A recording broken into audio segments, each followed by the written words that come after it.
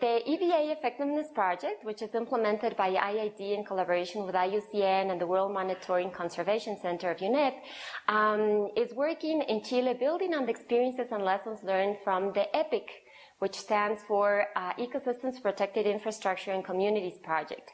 And this has been implemented since 2013, promoting the eco-DRR approach at two levels. Firstly, in the management of the Biosphere Reserve Nevados del Chillán, Corredor Biológico Laguna de Laja, which is located in the Biobío region, and also at the national level from a multi-sector, sectorial perspective. So in this case, EbA effectiveness is working on three main components.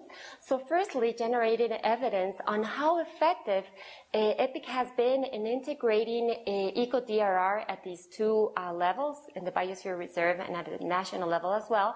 Secondly, in working in how to mainstream eco-DRR and EbA in policies and strategies at these both levels. And thirdly, promoting multi-stakeholder spaces as well and capacity building.